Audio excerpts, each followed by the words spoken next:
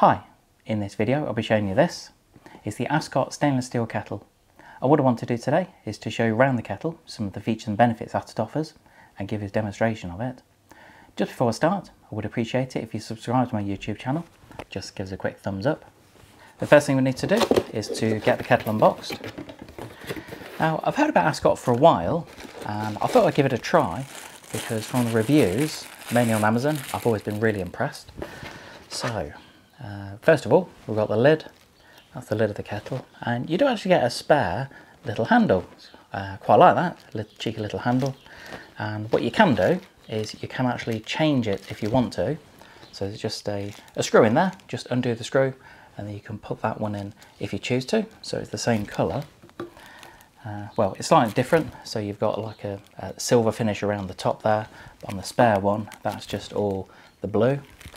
So talking about the colours, I've actually gone for, I want to go for a slightly different colour. I'm not quite into standard black, white, stainless steel kind of kettles. I always prefer something a little bit different. So let's just get the base out and then I'll show you the kettle itself.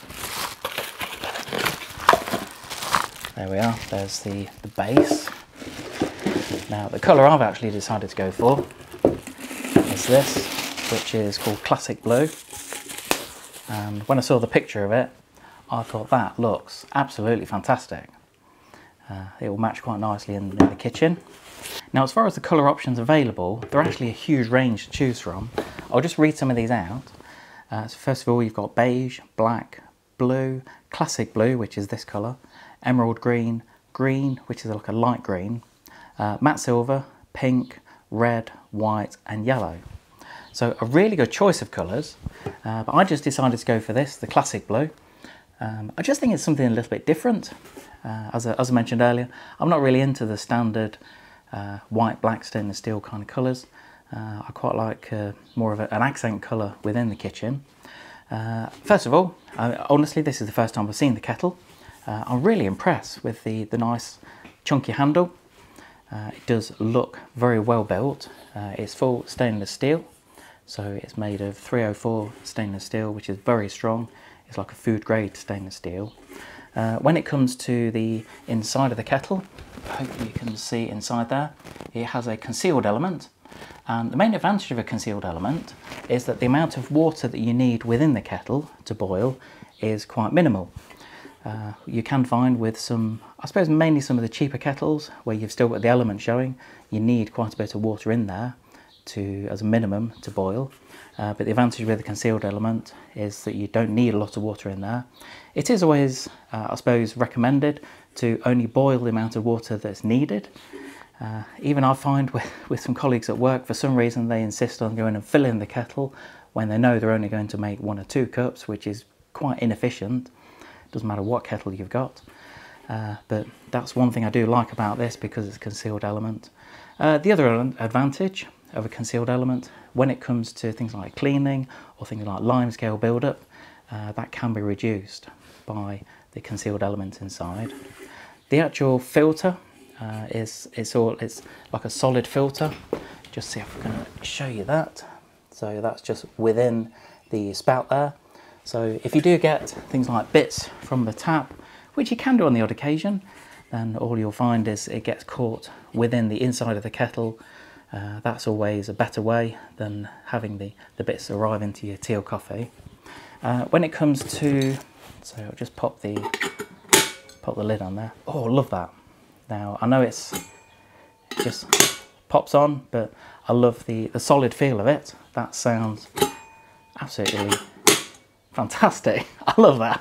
Absolutely brilliant. When it comes to the base itself, just take the wrapper off.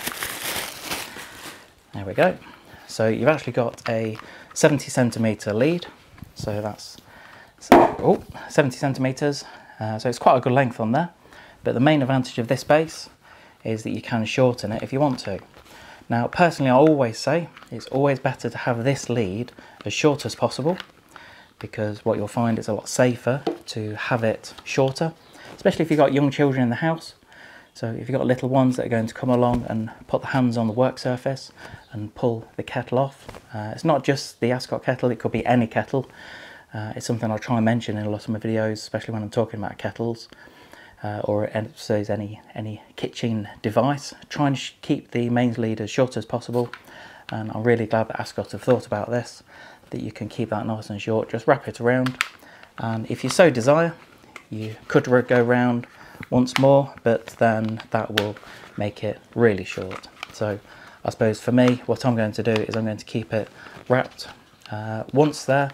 You've got a slot in the side, and then that will be quite short so that I can just go and plug it in. As far as the finish on here, it is a shiny plastic finish, but it really complements the kettle when it's sat on top. As far as the capacity on this, it's 1.6 litres. So it is, to be fair, it's quite a standard capacity on here.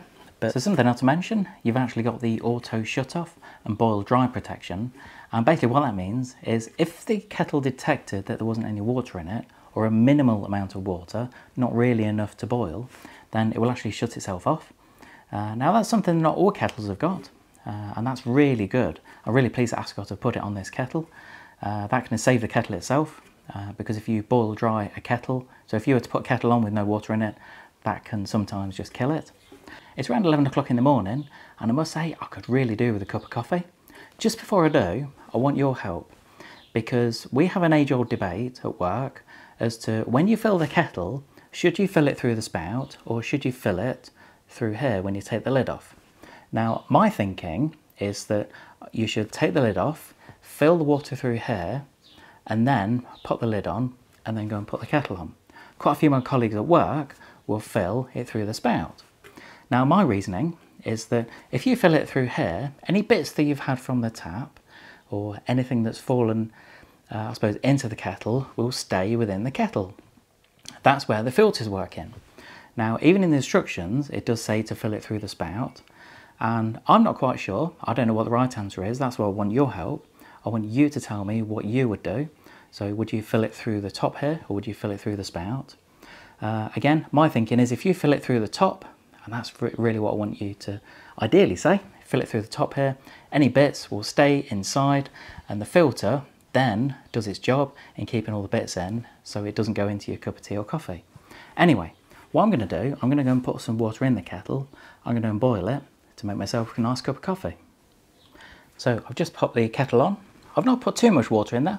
Clearly I'm only going to need a smallish amount to make myself a cup of coffee. And I've got Tom here as well at the moment. William's at school today. So if you follow me on YouTube for a while, you'll know that I've got the two kids. Fantastic lads. They really are brilliant. Anyway, so I've got enough in there to make myself a cup of coffee, and I suppose I better make Tom a cup of tea as well. But while that's boiling, I'll just talk about the packaging, because I do quite like talking about the packaging. You will find that a lot of this is recyclable.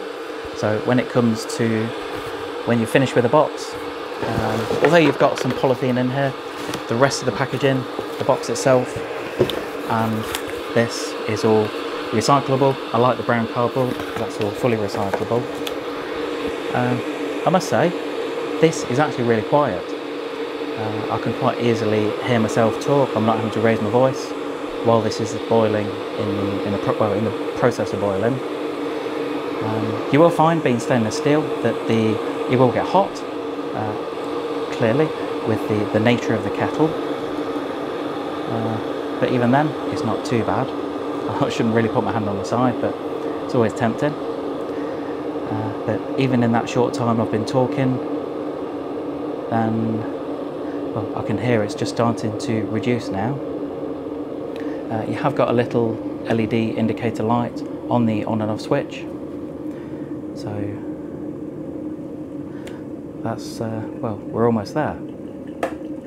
There we go. That's just shut off. I can see that I'm not going to put my hand over that. I can see I've got the steam coming out the spout there. So what I'm going to do, I'm going to go and get a cup with some coffee. I'm going to make myself a nice cuppa. Ah, much better. Love a cheeky cup of coffee. Anyway, I hope you enjoyed this quick video on the Ascot stainless steel kettle. I must say, I'm really impressed with it. But if you're as impressed as I am, and if you're thinking about buying one, I have provided a link below to show you where to get one at a competitive price. And from the link, then you can go and select the colour that you want. Anyway, I hope you enjoyed this quick video on the Ascot stainless steel kettle. All I'd normally say is please give me a thumbs up on a YouTube video, click subscribe, leave any comments below. I'd always ask for comments, whether it's good or bad, about the video. If you've arrived here at the video to have a look at something and I've not covered it, or if you've got any questions on the kettle, then I'll be honest, this is going to be used in my kitchen quite a lot now. If you've got any questions, pop it in the comments and I'll get back to you. Also, if you have got one of these, if you've got one of the Ascot stainless steel kettles, let me know what you think about it, because I'd always appreciate the feedback. Anyway, thanks for watching.